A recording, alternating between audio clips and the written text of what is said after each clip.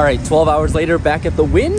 I'll have an official intro because I know everybody wants that. What's up, guys? It's your boy Ethan. Hope you're having a great day. This is day 2 of the win. Got some numbers for you guys. So ended up playing all of day 1, and there are 177 players coming in.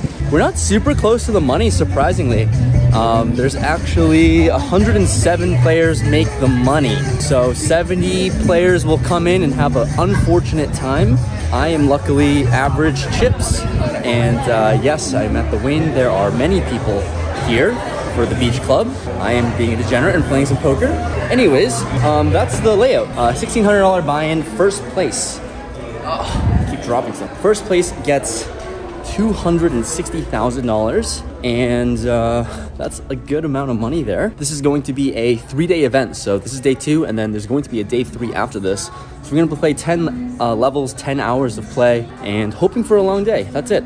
Coming in with about 40 big blinds. Just gonna try to survive, chip up before the bubble, and go from there. But here we are, arriving at the win. I'm gonna stop talking now because there's poker to be played, and let's just get into it. Starting things off in this tournament, one of the first hands, I've increased my stack to about 300,000, and I pick up ace deuce of spades on the button. Low jack opens up the action to 13,000. He's a pretty big stack covering me, and when action folds to me, I'm in position, best position, and with a suited ace, I decided to call, get the big blind to call as well on a relatively short stack, and we're going to go 3 ways to a flop of queen 9-7 rainbow with 1 spade. Action checks to me, and I really don't have a whole lot going for my specific hand. I think this board should favor maybe the pre-flop opener or even the button player a little bit. So thinking that this hand could sometimes be a bluff candidate, I decided to not take the aggressive route and check. Going to a turn now, which comes the jack of diamonds. Action checks to me once again, and at this point of time, when there's so much passive action so far in the flop and turn, definitely trying to go for it. I bet a tad less than half the size of the pot to 20,000.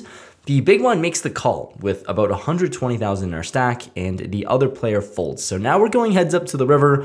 I have ace high in a dream, and the river is a 7. Flush draw bricks, the board is paired, and she checks again. With 150 players left in this tournament, getting closer and closer to the money, I'm trying to think of ways of how can I win this pot. Obviously, checking back is not going to work with ace high, and I gotta try to get her to fold a queen or jack somehow. So thinking about how can I accomplish this? Would it be a big bet, small bets, or a massive one, which would be all in?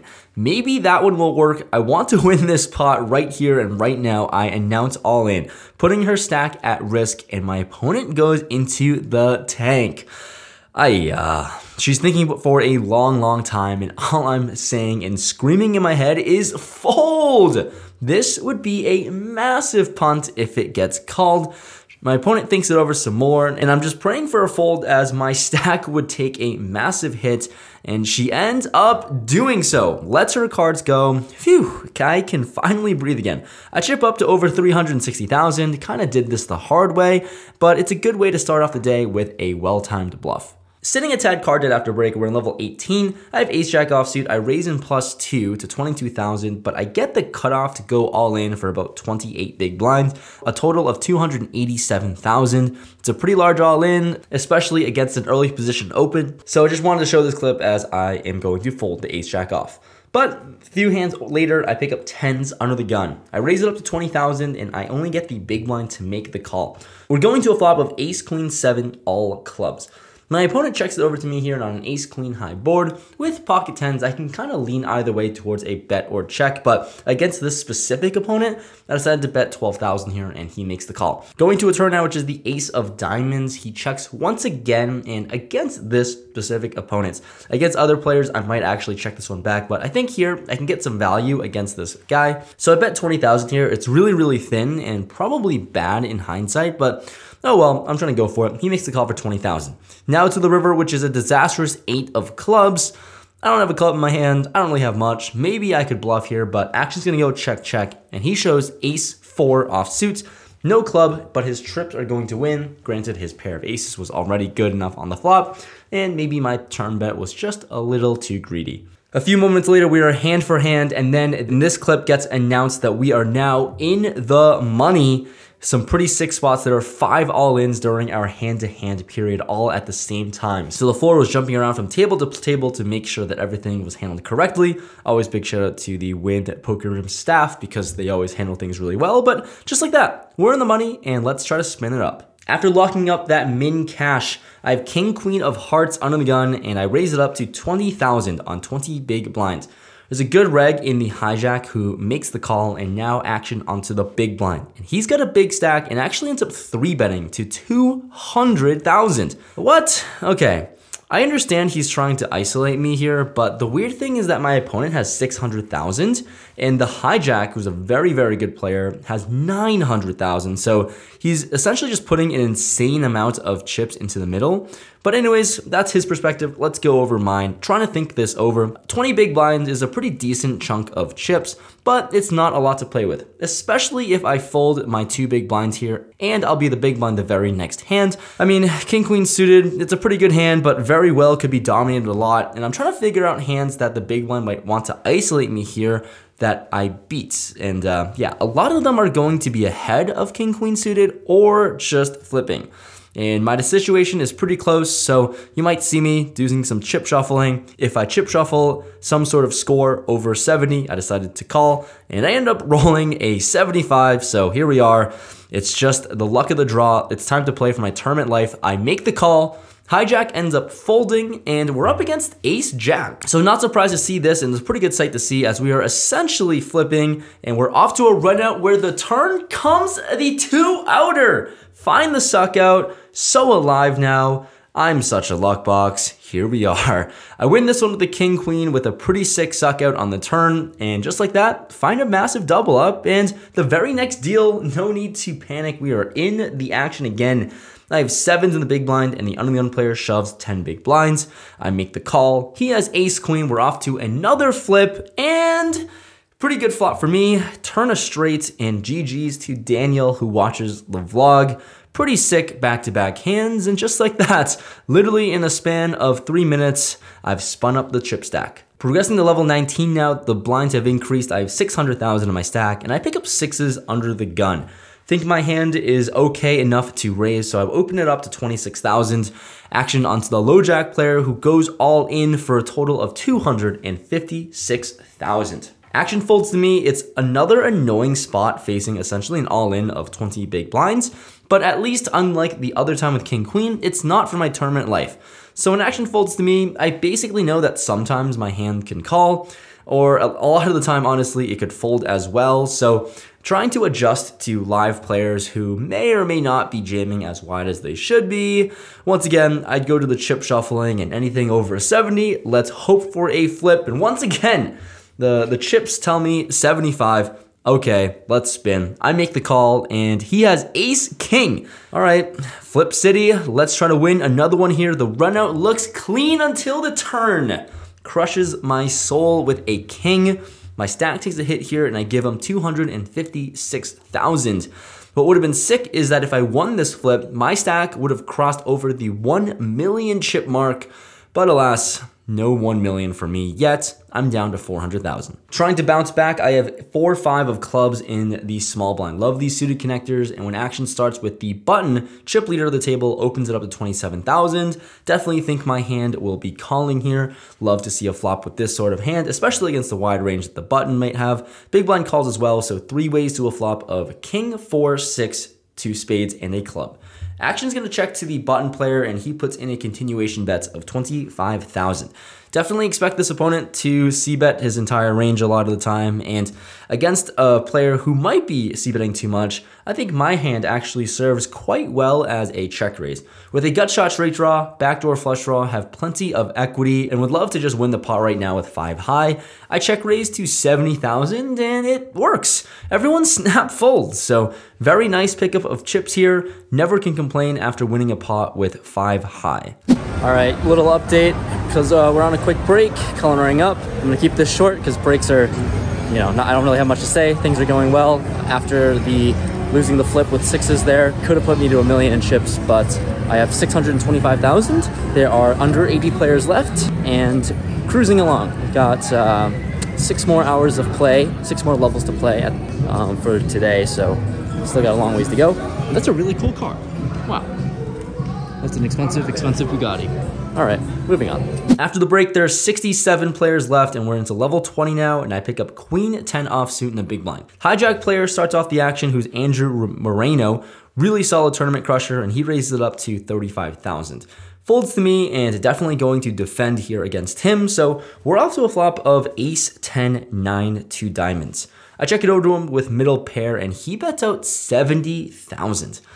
Okay, pretty large bet, already a tad bit confused by this sizing, kind of expecting him to bet small a lot of the time, but him choosing a large one means maybe he's got a good hand, a good draw, good equity. But anyways, I do have a pair, certainly not gonna go anywhere. Andrew is a very good player, being very capable of bluffing and having value here. Gotta play it properly against him, and I make the call. Turn comes the king of diamonds, so that kind of shuts out all of my hopes of winning this hand, essentially. With no diamond in my hand either, action's gonna go check, check to the river, which is an ace. Interesting spot to be in here. Maybe I could lead sometimes. Maybe I could check jam as a bluff as I block queen jack, but yeah, I'm gonna check this one, let him see what he does, and he ends up betting 270,000, over betting the size of the pots, and definitely closes out all chances of me bluffing. So I snap fold the pair of tens. He later tells me he actually had ace king, which is pretty sick, just sitting with the nuts. What a nice life for Andrew, but I end up folding and I chip down back to 400,000 again. With the blinds ever so increasing, and you know, I'm getting a little shallow. Ace 7 of diamonds here on 15.5 bigs. I end up open shoving in the low jack and get this one through. And I get a few more chips before arriving here with ace king offsuit and +1. This hand gets weird because I decided to limp 20,000. In my head, I thought I raised, but I've been a little card dead, and it's been a while since I raised pre-flop. I misclicked in live poker. Who would have thought? So I end up limping for 20,000. This hand is really weird. Small blind and big blind limp in or call. All right, this is a pretty weird mistake, but we're gonna go 3 ways to a limped pot of king 10 deuce 2 diamonds. If only I raised pre-flop, this pot would have been bigger, but when action checks to me, certainly got a bet at this point, so I size to 25,000. And I get the small blind to make the call. That's pretty sick here, and we're off to a turn which comes another king. Amazing card, and now I literally just have the nuts. So when he checks it to me once again, I actually decided to check this one back, especially holding the ace of diamonds. Feeling good about my hand, just feeling like I have the nuts, and I don't think my hand needs much protection, so being on the tricky side, I check. The river now is the 3 of diamonds. The flush draw does complete, but whatever. Shouldn't matter too much. Like I said, I block a lot of really strong flushes, and my opponent decides to bet out 100,000. Well, here goes the rest of my chips, I think. If he has a flush, then so be it. I Hollywood a little bit, but I already know I'm going to be shoving the rest of my stack in there. I don't have a whole lot, and I've got to get value if I somehow cleared him with trip kings. So I shove, just leaving one chip behind, and he snap folds, so I'll take it. I wonder how this hand would have played out if I didn't limp pre-flop and raised. It seems like he was bluffing on the river, so it's nice that my check back on the turn worked out. Oh well, I'll take the pot. Alrighty, we have arrived. It is dinner break, one of the last breaks of the day. 52 players left. Blinds are gonna go up, and I am going to have 20 big blinds. That's not many. I haven't been dealt the best distribution of cards so far, but I'm trying to make it work.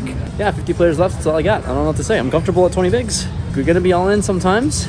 You're gonna have to find a double eventually, or just, you know, just keep slowly tripping up. Who knows? That's all I got. Let's just get back onto the felt, but need some run good. Let's go. Once again, blinds are ever so increasing. I have a little over 400,000 in my stack, and I pick up ace jack offsuit in the hijack. Low jack opens it up to 55,000, and I've only got 16 big blinds in a dream. This is a hijack versus low jack spots and sub 20 big blinds. I think I'm just gonna go for it. I announce all in and folds to the low jack player who thinks about it, and he ends up calling.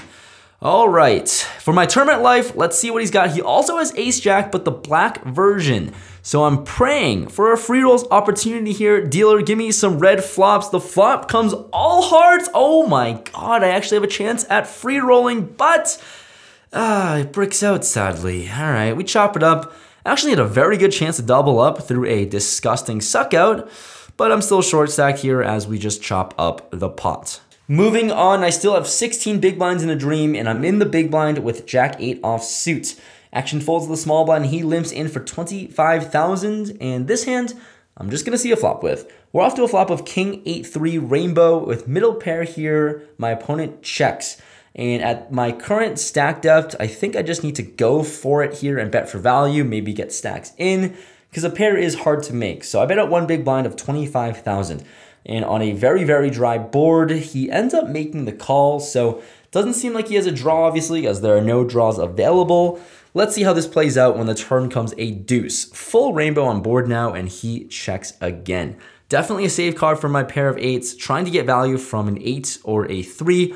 There are plenty of worse 8s available, and I decide to bet 100,000 here. This leaves myself about 260,000 chips behind, and when my opponent makes the call for 100,000, definitely a little scary, but still thinking my hand might be good. You think a king a lot of the time might actually check raise or try to get more money in, but anyways, we're off to the river, which comes a 9. Overall, it does seem like a safe card, but now I have third pair. My opponent checks for a third time, and I debate on a very, very thin value bet. I think it over, but maybe I'm getting a little too greedy if I were to pull the trigger on that one. So I opted to just check this one back, and good thing I did because my opponent has a king. He shows King 6 for top pair. Certainly was never going to fold to an all-in, and thank God I checked back, but sadly, I'm down on fumes with 280,000 before 2 deals later, I pick up pocket kings on the button. Action folds to me. And look, I have an incredibly small stack with about 13 big blinds at this point. I decided to limp with the second best hand in poker. Small blind makes the call for limping in as well, and then the big blind goes all in. No way, snap call, I am so in here. No freaking way, the big blind just bailed me out with my limp. Got him to go all in, and when the small blind ends up folding, my opponent has 8-6 off? What? Just hold, please. My opponent ends up flopping a 6, but the runout is just clean. What is my opponent doing? I couldn't tell you, but I find an insane double up late in this tournament. Let's freaking go. I'm peaking at almost 700,000 chips now, the most I've ever had at any point in this tournament, and it's a great time to peak, great time to have the most amount of chips when you're running deep. A few moments later, we are now into the final 36. Final 4 tables remain, 36 opponents in here, and we're in level 23 where I've chipped up to almost 900,000. We're playing 7-handed on my table, and I pick up 3-5 of diamonds in the big blind. Underly on player to my left raises it up to 60,000 for a min raise. Action folds to me, and I have a pretty good hand that will call here. I can make some straights, I can make some flushes, and I can make some pairs. So I make the call for 60,000, and we're off to a flop of ace, king, 6, 2 diamonds. All right, dealer, like I said, this is a time to make a flush when we're 36 players left in this tournament here. I check it over to him, and he bets 75,000. A tad large here on this board, but certainly can't go anywhere. I make the call with my flush draw, and the turn, bink, 8 of diamonds. Let's freaking go. I get there with the flush, and I debate on leading here, but I decided to check. Doesn't think leading makes a lot of sense here, and my opponent bets again, this time to 135,000. Continuing with the large bets, seeing his story here, I just don't think my opponent has a hand that is going to bet fold. I just don't have a feeling after seeing him play for a little bit, seeing his demeanor. Seems like he has a hand that wants to go with it, and with the flush, no better time to put in more money. I check raise to 375,000, and my opponent is immediately not happy. Visibly not happy with my raise, and definitely thinks about it for a while before he announced all in. Definitely don't think he was Hollywooding. I snap call for my tournament life. Let's go. I have a flush, and he shows the king of diamonds and a 9. Dealer, clean one time. All I need to see is a black card. River comes the queen of freaking diamonds. And that's going to end the tournament life. The king high flush is going to win. It beats a 5 high flush, that's for sure. And yeah, all the momentum, all of that run good and deep runs I've had so far today, it ends here. I get knocked out and GG's, I guess. What more to say? Off to the outro.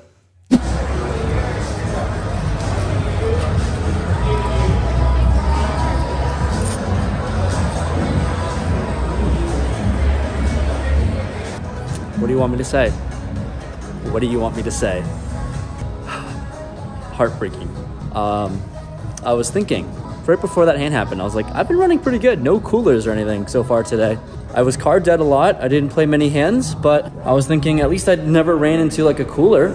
I never ran 2-pair into a set. Didn't run flush over flush till now. Fucking goddamn it, man. Out for 28th place. I was the bubble of a pay jump as well, so I missed out on 1,200 bucks and a pile of chips. That would have been huge to hold. I was in for 2 bullets at 1,600. This music's so loud. Out for 85.69. The difference between 28th and first place is huge. Could have wrote it out. The good news is that now I can go to LA tomorrow and I'll play on Hustler and some streams. That's the good news. I guess we're gonna focus on positives here. Tournaments are filled with so much pain and heartbreak. Couldn't pull this one out today, unfortunately. The cash game video's coming in the next one. That's something to focus on. Just gonna go home, do some crying, hop on a plane to LA, and be ready for some cash games. Thanks so much for watching. I have nothing to say besides just the brutal heartbreak. I'll probably make something on Instagram, so follow me on Instagram for real-time updates. This one hurt. This one hurt a lot. I'll see you guys next time.